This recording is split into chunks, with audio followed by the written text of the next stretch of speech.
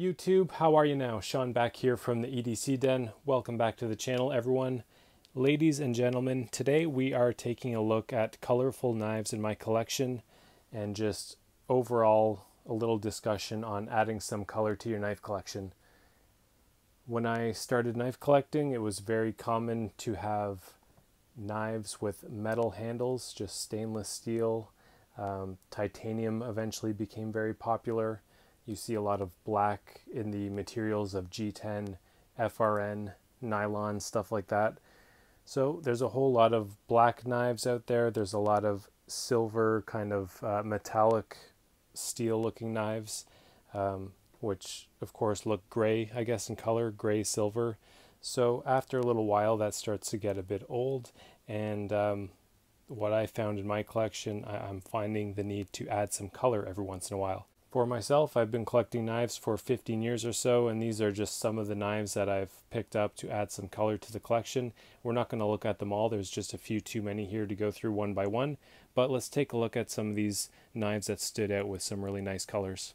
Here we've got a Swiss Army knife, so you've got the blue with the orange, with the white compass. Really cool knife. This is a big one, guys. Check that out. 5 layers.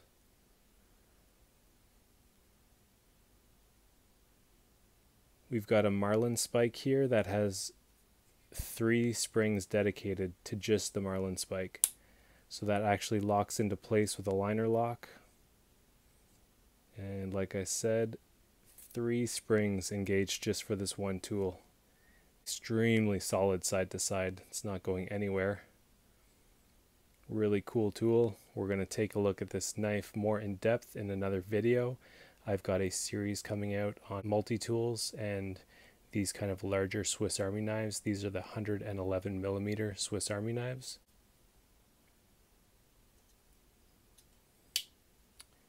But yeah, nice color blue on this one. It comes with this lanyard. I might switch this out eventually for a red lanyard just to match the shield. Here's a Robert Klaas large Stockman. We'll just go through this one quickly. It's just your 3-bladed Stockman, of course, with the classic yellow Delrin handles, or covers I should call them. So I don't have a lot of yellow in my collection. This might be my only yellow knife. This is certainly one of my favorites as far as colorful knives in the collection. This is a Laguiole En Aubrac. Sorry for the bad French pronunciation there. Laguiole En Aubrac.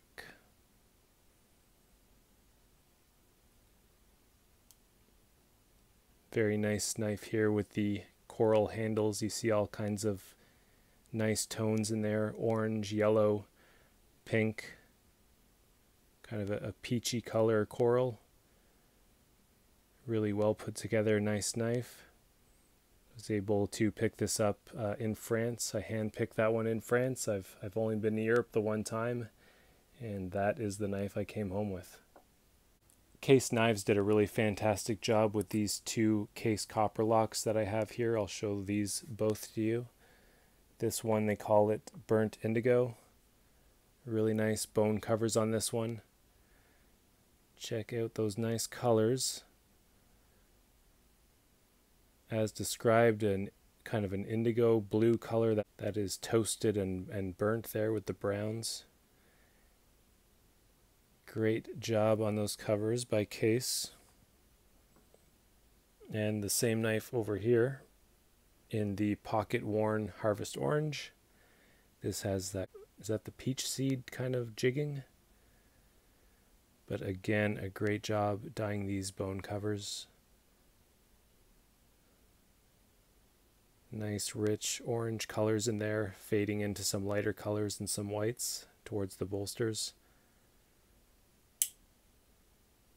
Great little lockback knife.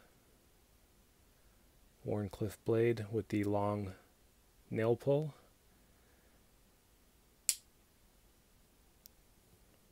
And one of my absolute favorite Victorinox knives. This is the same size as a Pioneer, same dimensions and everything, 2 springs at the back. This is not a Pioneer though, this is a Rancher. And the only difference is instead of a can opener, you get this pruning blade, which I do prefer to the can opener. I don't open cans too much. If I absolutely had to, I probably could with this very easily, but I would rather have this little pruning blade compared to the can opener that you get with these. This is in Apocalypse Green, and this is made by Spyderco. They do special lines of these Alox Swiss Army knives. And just while we have this out with the little pruning blade here,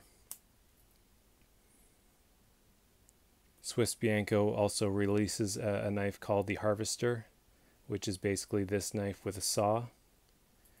And that knife will be more widely available in the silver Alox scales, and it will be called the Victorinox number 7, I believe. So it's this knife here that you see, along with a saw.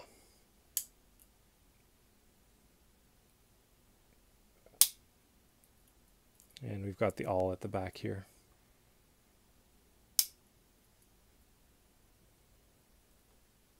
These are some nice bone covers done by GEC, the Tidiute trim.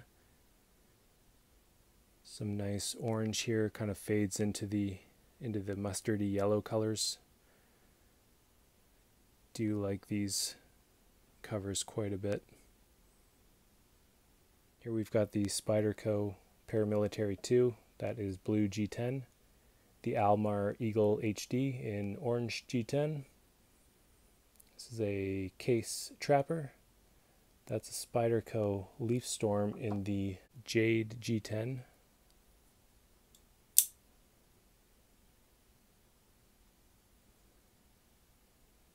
Titanium on that side.